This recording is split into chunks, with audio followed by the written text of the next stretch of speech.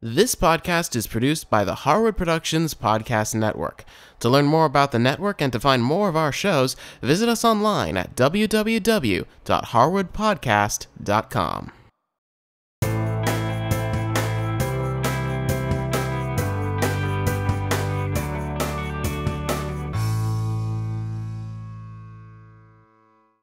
Hey there everyone, and welcome back to another episode of Sketchup, a 3D Toolbox. I'm Cameron Harris, and this is episode number 16. Today we're going to be talking about advanced navigation techniques, specifically using a device called the Space Navigator.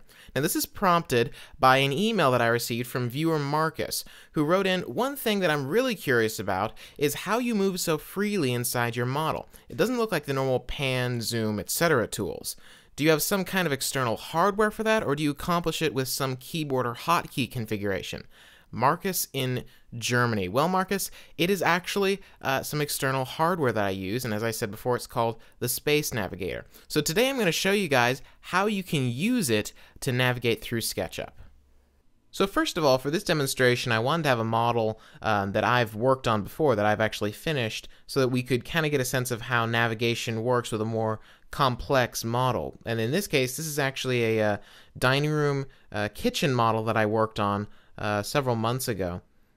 And you can see it's, pretty much finished. We've done textures, we've done the furniture, the basic structure of the walls. I've left the ceiling off so that you can kind of move around and see inside of it easier.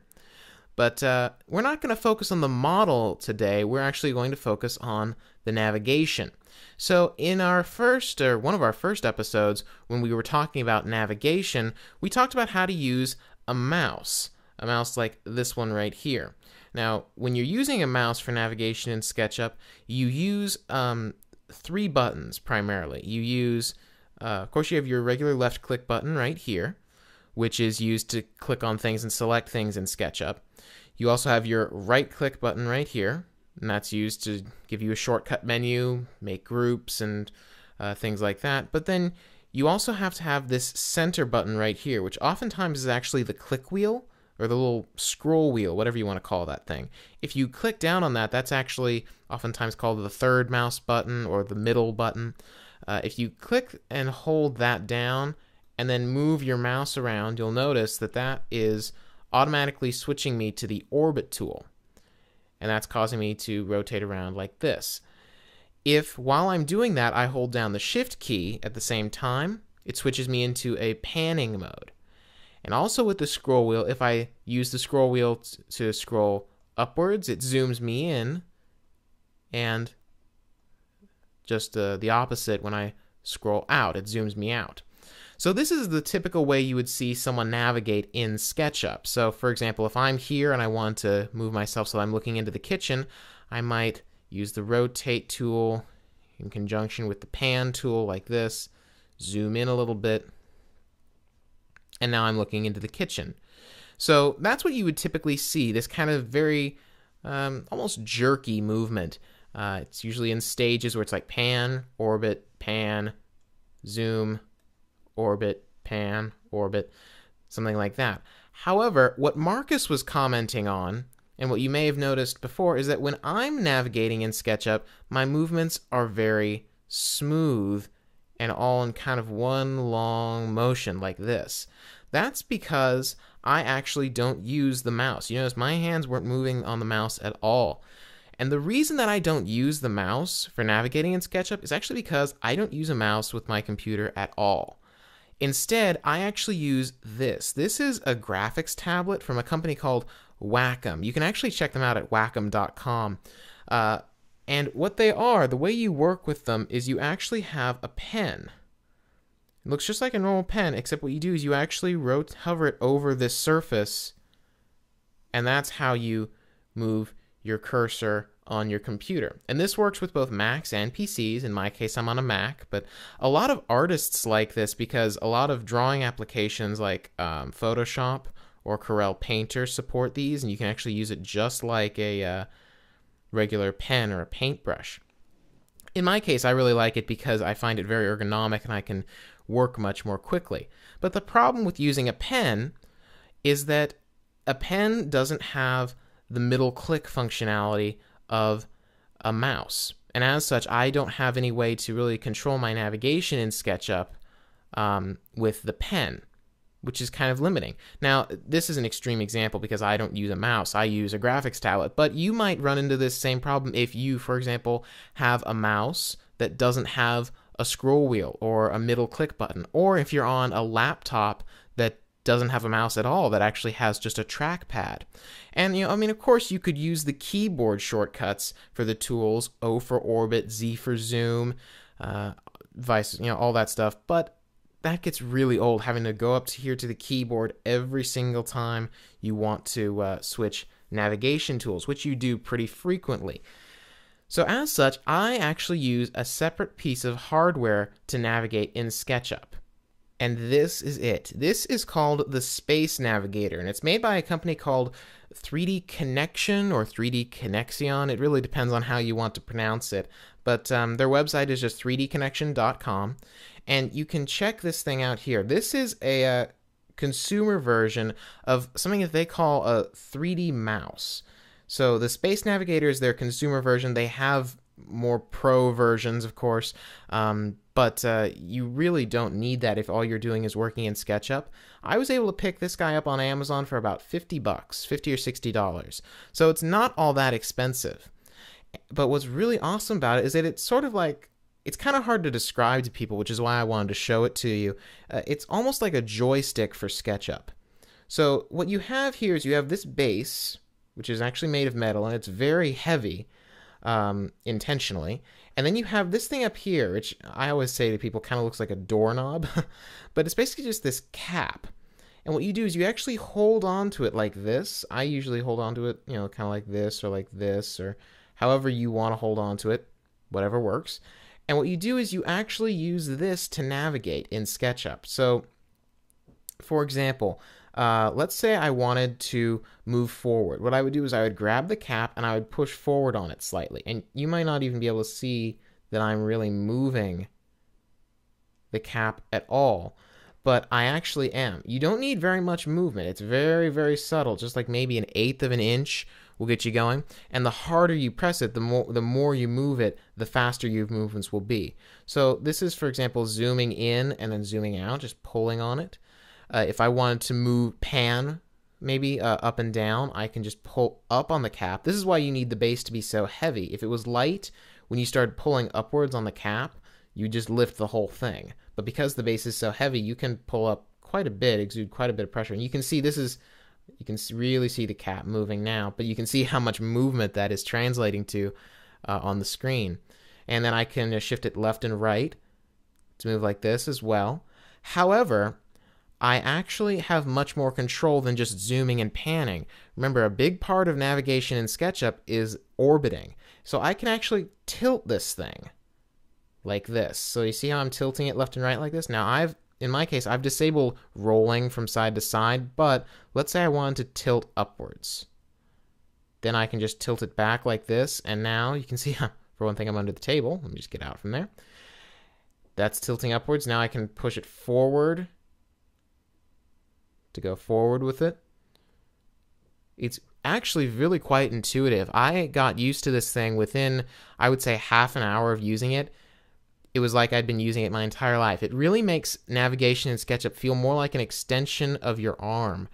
And it's very, very intuitive. And what's really cool is that with one of the limitations of using something like a mouse with SketchUp is that you're limited to one command at a time, one action at a time. For example, you can't zoom in as you're rotating, but in the case of this mouse, you can actually do all of the commands at once. You could be zooming, rotating, tilting, and panning all at the same time, like this. And admittedly, you do get used to going through walls pretty quickly, but that just happens with SketchUp quite a bit. You end up going through objects. But what's really neat about this is that it's just so intuitive, and it actually makes navigation in SketchUp much, much faster. So for example, I'm going to do a quick little comparison for you here. If I start way out here, and I'm actually going to use the mouse for this one. If I use the mouse, typical mouse movements, to zoom in on, let's say I want to zoom in on this clock right here. I would have to go like this, start zooming in like this. Keep scrolling, adjust a little bit, zoom in to fill. There we go. So now I've zoomed in on the clock. So that, that didn't take too long, maybe 5 or 10 seconds. But let me show you if I zoom back out to where I was. So that's about where I was. If I switch back to the Space Navigator and I want to zoom in on the clock, that's it. That's all it took. You just need to almost push at the object you want to zoom in on, if that makes any sense at all. It might not. It really is a very intuitive and it's a very natural experience, and it kind of helps to have like a physical connection between you and your model. When you're working with a mouse, there really isn't a connection between what you're doing with your hands and what you're seeing on screen. For example, like scrolling like this with your finger, your brain doesn't automatically think, okay, I'm going like this. That means that's going to zoom in. Or I'm going like this. That means that the screen is going to rotate. No, your brain doesn't think that. But if you're actually interfacing with a physical object like this, when you twist that object, the camera in Sketchup twists. And it's really very, very intuitive, very natural, and you get very, very fast at it. And what's really cool about it is you actually have quite a bit of control over the actual Navigator itself, and in terms of what it does to SketchUp. So let me show you what you can do to it. So what I have right here, these are the preferences. This is on a Mac. A PC has slightly different preferences in terms of look and feel, but basically the same settings. What I have here is, this is in my Mac system preferences, and this is the driver that gets installed for the Space Navigator. And you can see up here, it says Configure Google SketchUp. You click here and it has a list of all of these applications that it supports, which it supports not just SketchUp, it also supports things like a lot of Adobe products, Photoshop, a lot of professional applications like Maya or ArchiCAD. Also Google Earth, which is a free application that Google has, kind of like a Google Maps, except a standalone app. It works beautifully in there. But what's really cool is that if I just select Google SketchUp, I'm now configuring the settings specifically for Google SketchUp. So let's say, for example, you wanted to have it so that it's a little bit less sensitive, so you have to kind of push more on the device to cause the same amount to happen on the screen. Say, like right now, I have mine turned up right around to the middle overall speed here. If I were to turn this way up like this, then back in SketchUp, just the smallest push would send me whizzing into like the next dimension. Whereas if I turn it back over to the left, I'm gonna have to push really, really hard on the Navigator to cause it to move. So right around here is where I'm comfortable, but you can completely adjust it the way you want to. You can change how the zooming is achieved, basically. You can either have it pulling up and down to zoom or pushing in and out. That's how I like it. Over in here, you can see that you can actually reverse the axes. So like say, for example, you think that twisting to the left should turn the image to the right. You can do that. You can disable certain functions. The Navigator actually also has two buttons. If you look here, it actually has two small buttons on the sides, one on the left, one on the right. Those can actually be programmed to do certain things within SketchUp. So for example, I actually have the left button set to open up this settings pane. You can see on the left right here, I have it set to open the preference pane, but I could have it switch to a different tool in SketchUp. I could have it toggle the axis. I could have it increase or decrease the sensitivity of the Navigator. I could even have it do my own custom keystroke if I wanted to.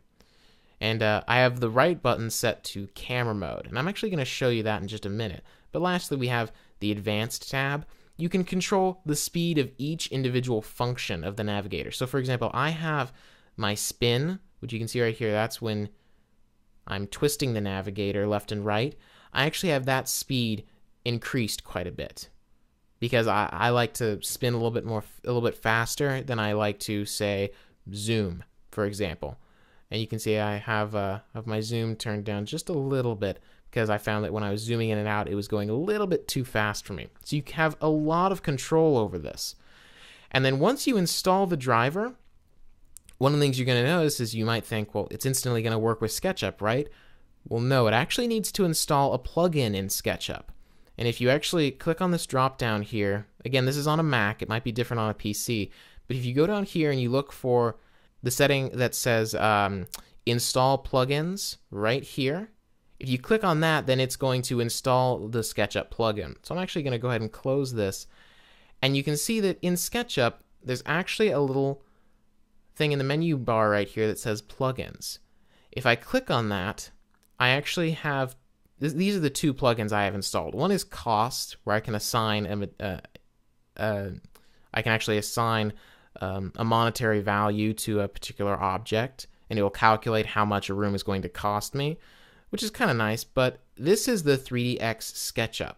These are the settings for the Space Navigator. Now in SketchUp, its default, I'll show you what its default is. When you first launch SketchUp, this is what it's going to be like. The axes are almost kind of reversed. In other words, the way that the default Space Navigator settings work is you're not moving your camera, you're actually moving your model in relation to your camera. And it's not very intuitive. It's kind of the opposite of what you want to have happen. So instead, what I like to do is the instant I launch SketchUp, I go up to Plugins, 3DX SketchUp, and then right here you'll notice this little checkbox that says Camera Mode. If you click that, that gets you into this very intuitive mode, which I like better. You might like the other mode a little bit better, but that's the way I like it. You also have, I talked about disabling the rolling. It automatically disables the rolling. If you uncheck that, then you notice I can do these bizarre tilts. Basically opens up everything in the Navigator. But I don't really like that. I never find myself needing to tilt myself left or right in my SketchUp model like this or like that. If you find yourself needing to do that, by all means, go ahead and disable that. But I like to keep that checked to make sure that I don't end up giving myself seasickness or something, because it does get a little bit weird. But if you just leave it at its default and then turn on camera mode, it really does work very, very nicely within SketchUp. And you'll notice that as we've been navigating around the room, I'm sure you've noticed that things are in color. There are these photo textures that I've added, and we're actually going to start talking about how to color the living room model that we've been working on the last few episodes next time. So there you have it. The Space Navigator is an incredibly powerful and easy to use tool for use with SketchUp, and they have two versions that I would recommend. One is the desktop version that I have, but one is actually a notebook version, a little small portable version that they sell as well. Both are absolutely fantastic, and on our website, www.harwoodpodcast.com, we'll have links in the show notes for this episode to Amazon where you can buy those. And if you have any questions or comments for me, like Marcus did, you can send me an email at cameron@harwoodpodcast.com. Until next time, I'll just say goodbye and good modeling.